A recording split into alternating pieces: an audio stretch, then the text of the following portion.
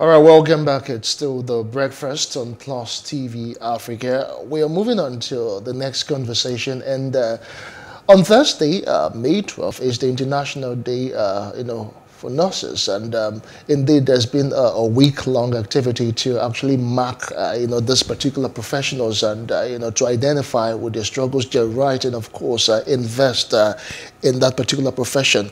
We have a guest joining us to look at the essence of all of this. We have Fola Omotosho. He is the General Secretary, Association of General Private Nursing Practitioners.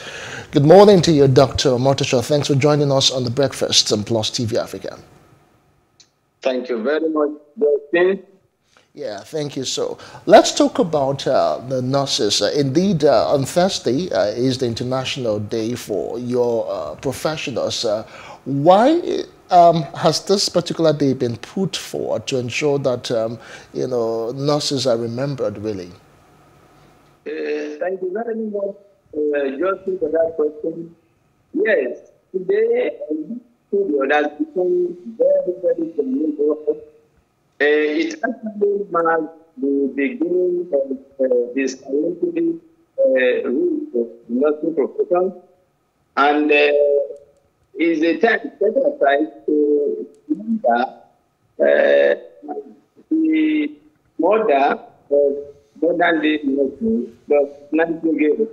So, and if you can also remember that nurses constitute the largest workforce in the healthcare delivery system. So, today like this is set aside to mark the National Nursing Day is not an overstatement. All right, Dr. Omotosho, during the COVID-19 pandemic, in the wake of it all, in the year 2020, health care practitioners were the ones in the front burner, and a lot of things came to the fore, the issues of their right hazard allowances and how far they usually go, to just ensure that patients are well taken care of. But let's talk about nurses generally now in Nigeria.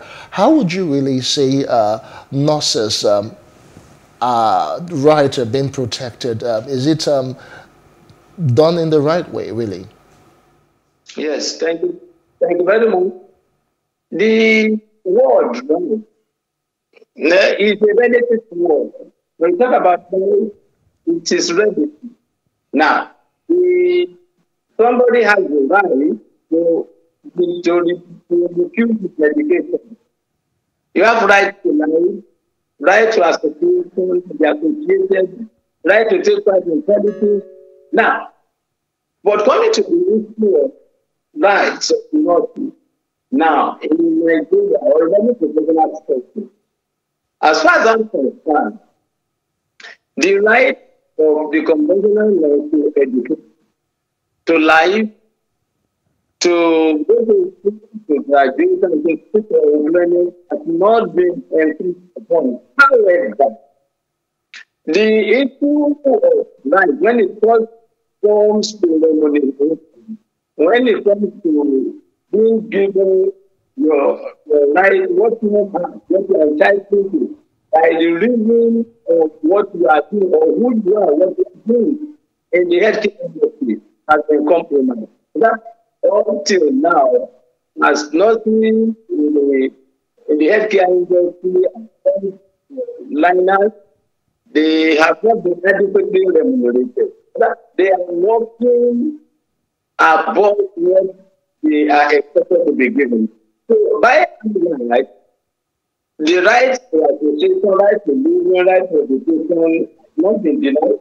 But when it comes to financial emolument, this has not been adequately done by the government.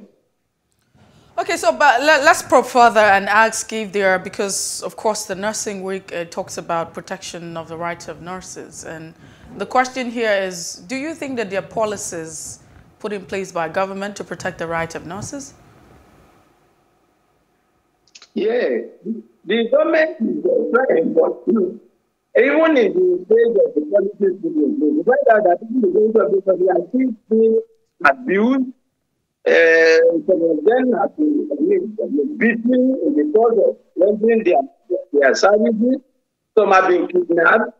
We saw cases of people that have been physically assaulted. So even with the policy in place, the government is not doing enough in order to ensure that the conventional nursing and nurses they have not been adequately give the policy in place that don't actually address the issue of nursing adequately as frontliners in the healthcare industry in Nigeria. So, but how do we then, there's also another issue. Now, I remember in 2021, to be precise, you had the Medical Association, NEMA, saying that they had lost over 4,000 nurses in Cross River State. And this brain drain continues. Yeah. So, what do you think can be done, and what's been done to curb all of this? Because it would definitely render the sector useless. Exactly. Now, when you talk about brain drain, we are talking about healthcare. People moving out of healthcare, not moving out of Nigeria to go to other friends to see for greater factors. Now, how do we now take? How do you take? Number one, policies should be put in place to adequately remunerate them. When they go out, when they go to go out to go and seek for, they go and seek for maybe greener pastures. Look for many areas here.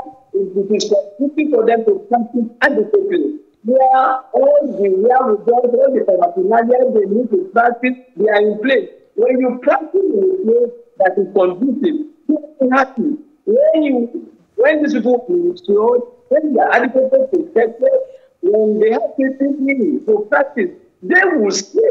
But in a situation where even what will happen to them in the next few minutes, you can't guarantee.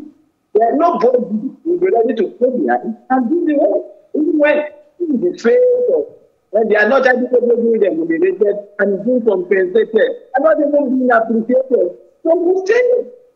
All right, Dr. Omotosho, let's look at some of other issues in this particular profession. You will agree with me that nursing is a noble one. Some people might even say it is a calling and not just a profession. But let's understand something about how it's really done, about nurses and the profession in Nigeria. I know we have registered nurses, we have nursing or nursing aid or nurses aid, we have mental nurses who work with mental homes and all of that, and those who also work in hospices. But how far can a nurse really go in terms of practice? Because we've gotten to see extent where nurses are actually playing pharmacists and doctors as well. In the healthcare system is a system that is made up of various professionals. And each professional in the healthcare industry has those specific roles to play. The nurse has his own role to play. The doctor has his own. The pharmacist has his. The lab scientist has his. Now, each one as a player in the healthcare industry has the conventional mode of practice, to put it that way. Now, the nurse is entitled by the reason of the study or the book what he did, right? So he's entitled by all ramifications to practice according to what he has been taught. And now, we have gone beyond the age of this is Islamic area. Now, nothing that has gone digital. Nothing profession has gone scientific. They are nothing in various categories. Even in hospital and emergency, in ophthalmology, in those that do the eyes, and every other way in anesthesiology. Nothing has gone beyond the state of today in the we are now in the scientific, and then nurses are building up. They are improving their profile. So nurses are entitled to practice within the precinct of what they have been taught. All right, we must say a very big thank you to you, Dr. Fola Omotosho, General Secretary of your group, and we wish you all the best as you celebrate the Nurses Weekend. Of course, all the right and all the issues that we've talked about, we trust that they'll be looked into by the government and, of course, all relevant stakeholders. Once again, thank you for your time this morning. It's a pleasure speaking with you. All right. Well, we must say a very big thank you to all of you who have sat back to watch the show. My name is Justin Academy. The breakfast returns again tomorrow. Well, that's the size of the conversation. It's all right to follow us on Facebook, Twitter, and Instagram, and to subscribe to YouTube channel. It's at Plus TV Africa and Plus TV Africa Lifestyle. I am Messi Popo. Have a fantastic Monday.